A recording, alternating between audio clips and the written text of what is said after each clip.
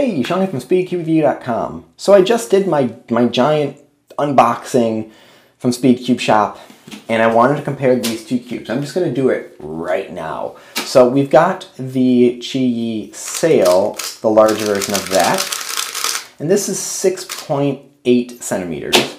And then we have the ShengShou, and I believe this is based off the Legend.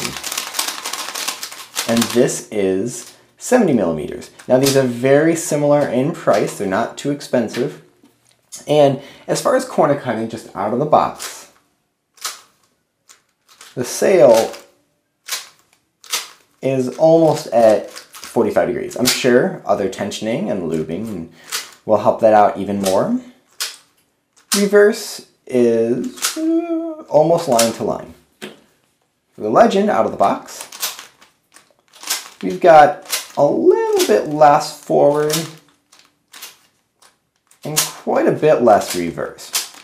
It does reverse, but it's not quite as nice.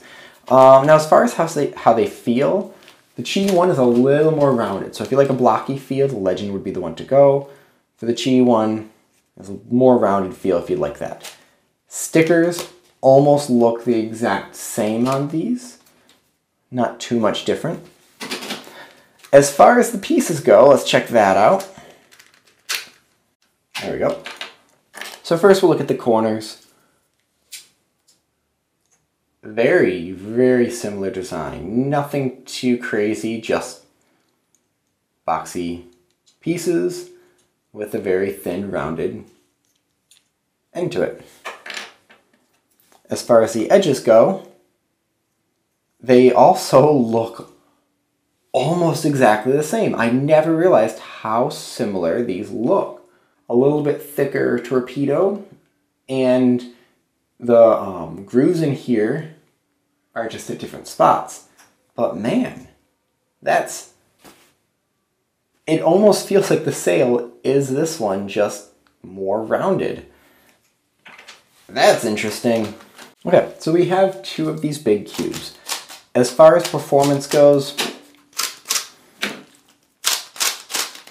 this one is a little bit faster. The Legend, or the ShengShou one, if it is that Legend, is a little bit faster, but it's kind of a little less in all the other departments. It doesn't corner cut as well. It catches a little bit more because of it doesn't corner cut as well, and the piece is a little more squared off. And after looking at the pieces, the Sail looks like it's a modified and a updated version of this one. So much that I'm wondering if there was some copying or sharing of designs, because it's pretty close. If you are going to get a large cube, I'd go with the Sail. You can use it in 3x3. If you want to go to a competition and use this cube, go for it. I know some people got this to try for feat solving. Or you could just use it as a demonstration piece. Let's say you're teaching some people, this would be a good one to use. You could use the giant Yushin one, and this actually has tiles, but it doesn't even come close to actual solving. You could speed solve this. I know a lot of people who have, and they've done videos where they show them speed solving this. So that's my comparison of the two large cubes that are out on the market right now. Please leave your thoughts and questions in the comment section below. Hit like, subscribe for more content like this in the future. And as always, stop by SpeedCubeView.com for more news and reviews.